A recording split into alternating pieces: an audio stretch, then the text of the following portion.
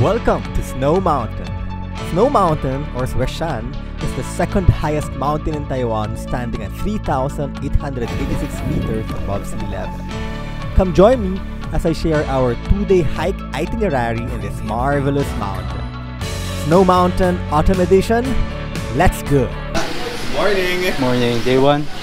Day one of our Snow Mountain hike, and we are now heading to Wuling Farm, Tarakat.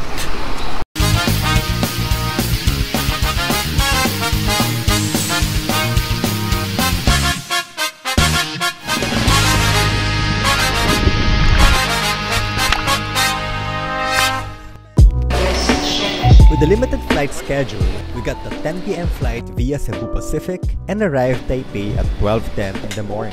Snow Mountain, baby! As soon as we arrived in Taipei, we took the van and headed to our hostel for a well-deserved rest. The following day, we went around Taipei before departing for our homestay located near the Wuling Farm of Xue Shan National Park. We traveled for roughly 4 hours and had a Taiwanese dinner along the way.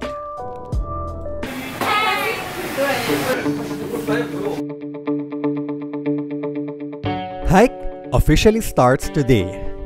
After having breakfast, we traveled for an additional 30 minutes to the jump-off point for our hike. Remember, to climb Snow Mountain, you will need to have secured a National Park entry permit and a Police Mountain entry permit.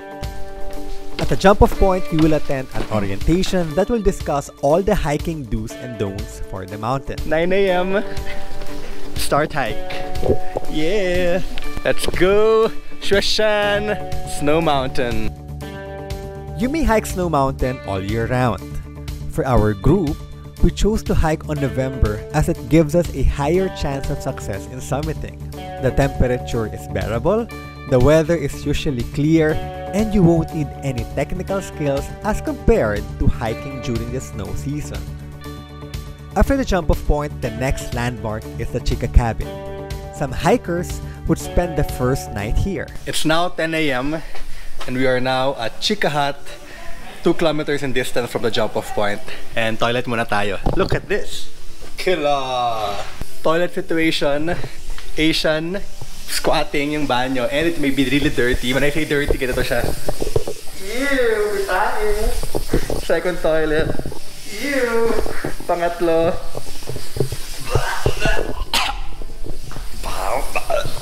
Baboy. So, prepare for that. Whew! Sa lalaki. Let's go! That's the porter. Like angels! So many angels! Beautiful! Thank you! 3.4 kilometers and we've been hiking for 2 hours now. Plus, we rested for around 20 minutes, I think. And most likely we'll be at the 369 hut by 5 p.m. 4 or 5 p.m. So, we take it easy, dahan-dahan, kasi of course we'll be reaching 3,200 meters. That's the east peak, and for that we need to adjust properly to acclimatize with the altitude. Alright. Halfway mark, 3.6 kilometers. So total distance from the jump off to 369 is 7.2 kilometers. Ayos. View deck. And then behind us is the crying slope. Yeah! Iyak ka ba? Iiyak na yan. Iiyak na yan. Umuulan yung langit. It's about to rain.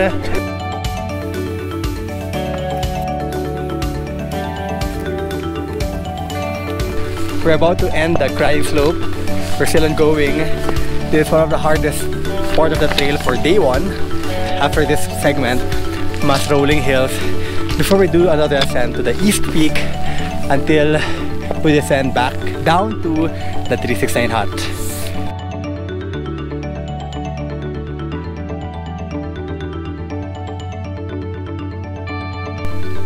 Baba na tayo.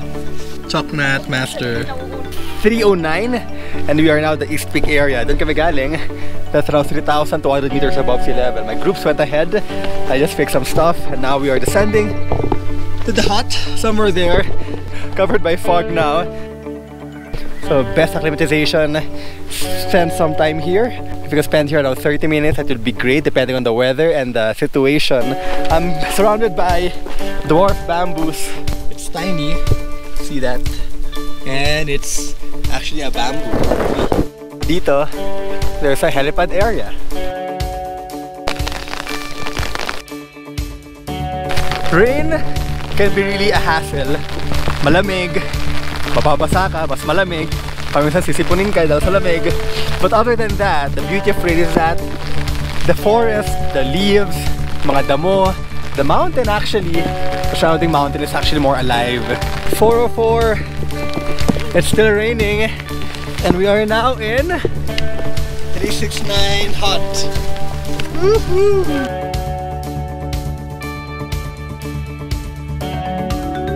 10 degrees. 10 degrees? Yep. For now. It's now 4:30. We're almost complete. Ikot tayo. Let's check the chicken. Let's check out the kitchen first. Hello. Since it's cold, matagal yung boiling point. You need a stronger fire, just like this one. So that's the kitchen. Inside the lodge, katabi-tabi. It's a bit dark, so di siya makikita mabuti. Toilet time!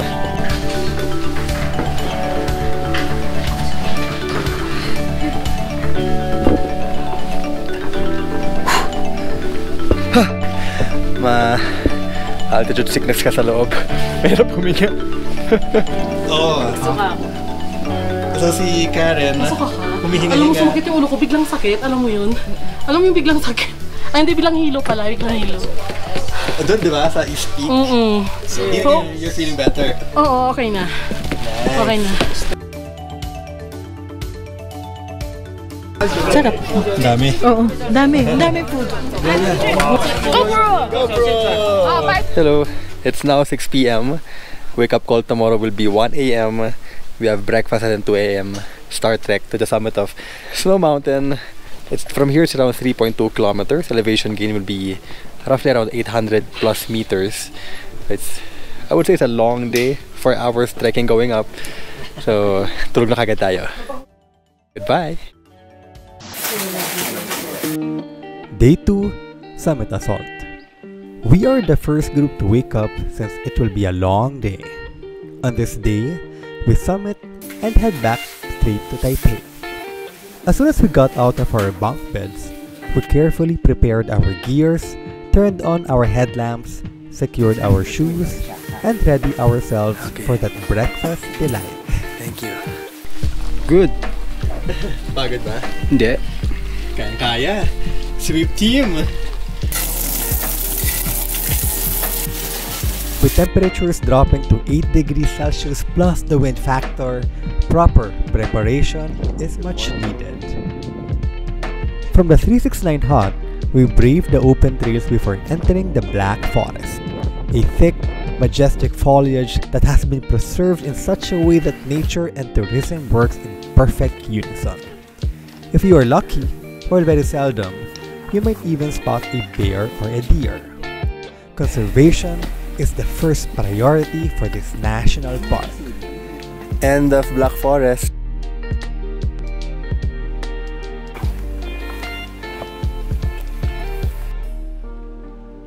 We are 200 meters away from the summit, and check out the view behind me. Solid, ang ganda. Xue Shan! Thank you for the clearing. Thank you, universe. Sunrise happened 30 minutes ago. We saw the changing of colors, and look at that clearing. Wow, we are above the clouds.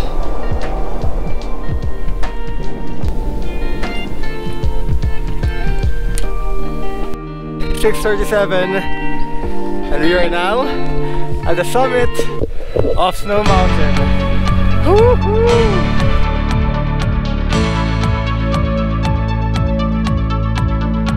cutting my hair first. Of course! Forma first! Woo! Frank! Hello. Good job!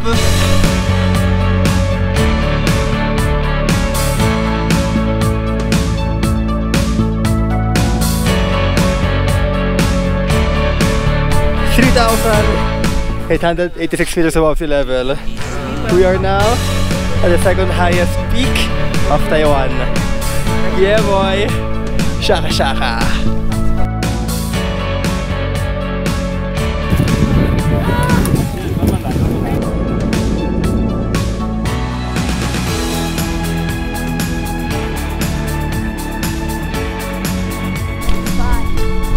See you at the cabin.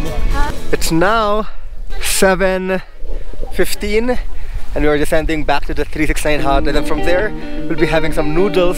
Kain kami konti, tapos baba kami ng until the jump off point.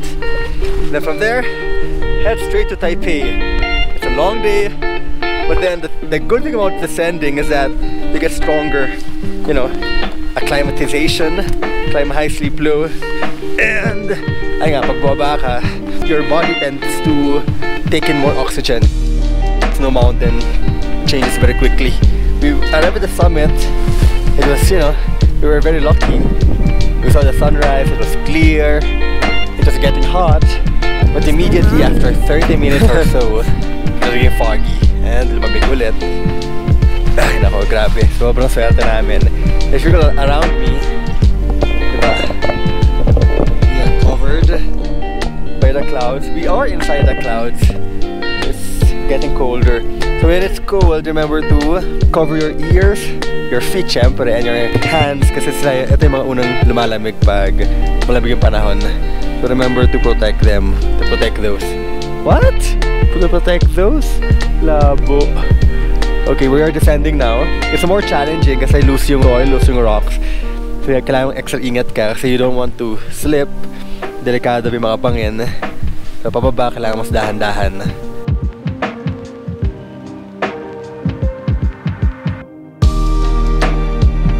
As you enter the black forest with its towering trees and blanket of greens, its wonder provides more than enough distraction for you to fall for its beautiful presence. It is energizing.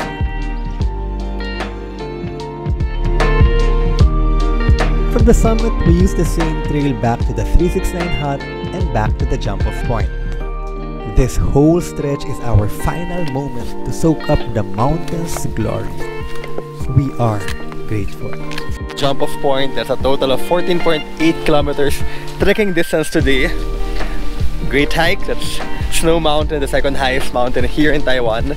Great team, love the sceneries, great memories. Thank you for watching this Kobe Sarial Trakyat. We're here now in Snow Mountain, pero upon my arrival, parang may mali dito eh. Ba't walang snow? Oh, bakit nga? Pinangalan na Snow Mountain pero walang snow. Anong klase? Kaya nga sumasakit ulo namin eh.